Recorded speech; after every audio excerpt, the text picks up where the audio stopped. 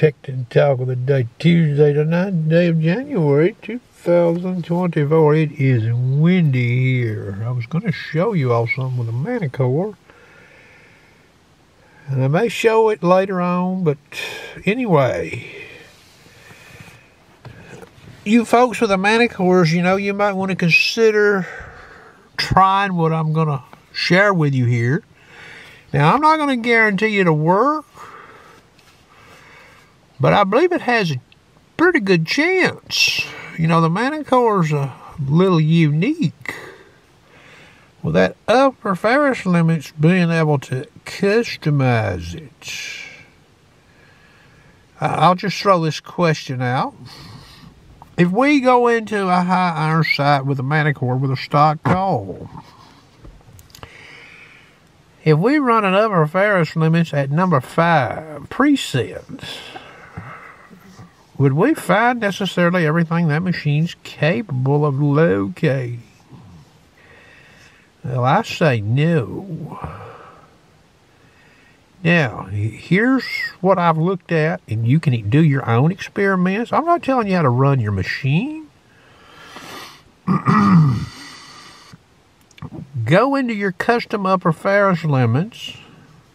Now, the scale system is different versus the preset. Most Manicore users probably have already figured that part out.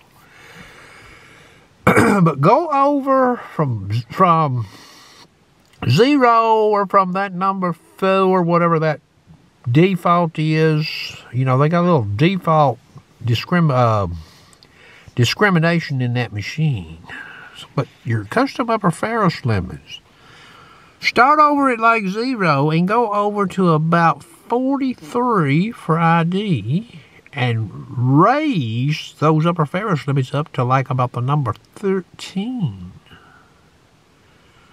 Alright? And then the remaining part of your upper Ferris limits, you can run them at like a 15 or whatever. You have to make up your own mind there what you want to do. But what I'm saying is, this Manicore, a real small sprig of iron can mask a coin, you know, using that machine. And if you're running, like I said, even a upper Ferris limit 6 or a 7 is a no-go. A 5 is very dodgy. But if you go in there and you do an area from 0 to 43, and why I'm saying this, that is where your smaller iron likes to read on this machine. Not half nails, not 3/4 size, you know what I'm saying? Full nails on that machine will generally read higher than that. Now remember, you always get to rotate on the target, and you always can change this back if it becomes a nuisance in the wild. So, you know, when Sharpshooter gives you something to try, you know, it's just that, okay? I'm not going to christen what I'm saying, you know, that it'll work for everybody, all right? Now, I've already looked at this again, you know, and we got this old boy who lives out west, hunts ghost towns. You run that machine in the general or the fast program, and you're in a high iron side. If you think you've cleaned that side out, you might want to think again. Okay, the all-terrain low conductors is going to do a better job in some instances. All right, and I've looked at that again this morning out here in this wind. And I even looked at it, believe it or not, with this upper Ferris limit 0 to 43 dialed down to 13. Okay, there's quite the difference between fast program, equivalent speed, and I looked at speeds 5, 6, and 7 versus all-terrain low conductor. Now the fast program is running some higher frequency, or it's running some lower weighted frequency. Whatever MindLab has done inside this machine, and you can see this when you do a clad dime on top of a US nickel watching the ID. And even reversing the coins, watching which program is following closer to the nickel ID, okay? Which program is reporting lower ID? That's how I gauge this, okay? And generally, higher frequency will do better in iron around low conductors. Your gold cones, nickels, nickel range signals, now they can be a little higher than that, okay? But that's something you should consider trying, because what seems to happen is the upper ferrous limits and the way that machine works, the smaller iron, you can actually run